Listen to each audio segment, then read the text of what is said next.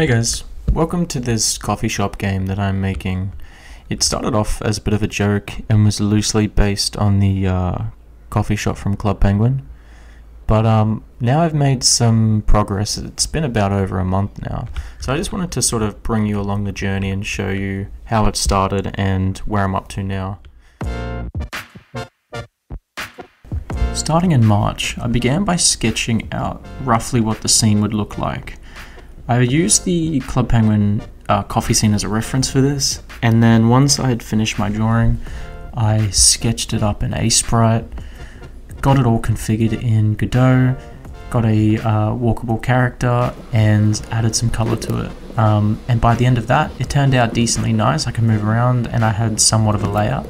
After that though, I needed to desperately make a new character. So I sketched up this bean-like character, and attempted to make my first ever sprite sheet and player sprite sheet. I wanted to add some coffee steam animations to it, and I wanted the basic up, down, left, right, walking, idle animations. So I got that accomplished, but I'm not happy with the movement still.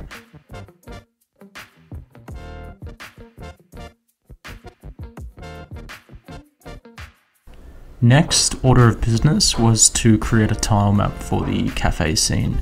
I needed to do this because it allows the player to customize what their cafe is going to look like, and this is going to be one of the core gameplay experiences, being able to visit your friend's coffee shop basically and change it how you want. The background has a proper tile map now, so I've got them as tiles and I recreated the scene, and this is just the better approach going forward. So that works pretty well. I've still got some Y sorting issues on the counter, but I've also got some area 2D nodes to open the counter door. So I'll quickly show you this now and how it works. I haven't made any changes to the animation on the player. It still looks really cooked. But if you go up to the door, press E, it'll open. And I think I've actually redone the coffee machine. So basically you've got the bench in the background as an image, and then this is its own sprite, this coffee machine. You can turn it on, you can press the shutter mounts, you can turn it off, and it's got some basic instructions. So I don't know if this coffee machine's too advanced to begin with, but perhaps I could start off with more of a manual machine, but I thought this was cool just to sort of show the direction I'm going. Yeah, obviously you need to be able to make the coffee, so that's sort of the next step, but I'm sort of tackling the game from different directions just to sort of keep it interesting for myself.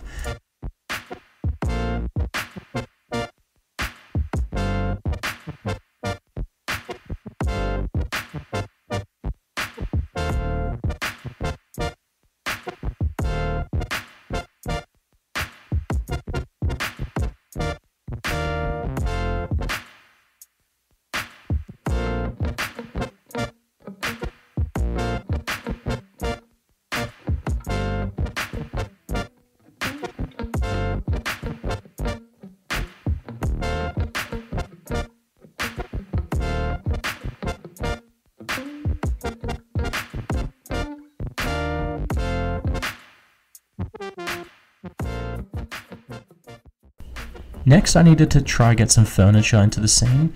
I started off with a table but was not happy with the appearance, so I tried to recreate a table, and I'm still not happy with it, but it's what I'm just going to roll with for now. I plan to have different tables, a whole different starter table. I'm not really happy with this one currently. But once that was in, I have my collision, it works. I sort of go behind it, which is what I intend to happen, and I can't walk through it, so that's sort of mission complete for the table for now.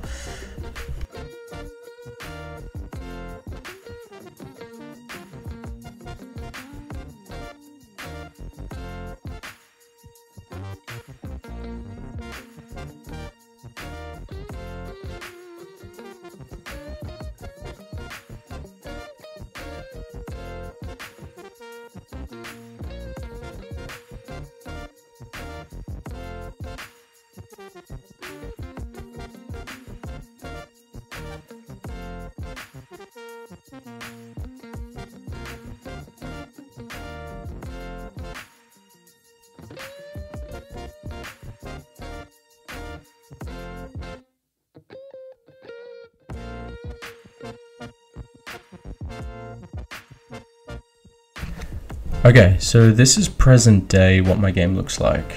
I can walk behind the counter, I can go into my coffee shop, first I've got a grind animation which reduces the bean count and changes the bean sprite. I've also made this portafilter, I think that's what it's called, but yeah, basically I want it to snap into place at the top there, and then that'll be used to pour the coffee. Right now I'm just using a particle effect with a brown sprite. And if we head upstairs, we've got our milk crate here, and I'm using it for the coffee bean growing system. So far I can just plant the bean, there's not much else I can do there. And I've also got some furniture which I will change in the future. Another cool feature I've added is the ability to change the background.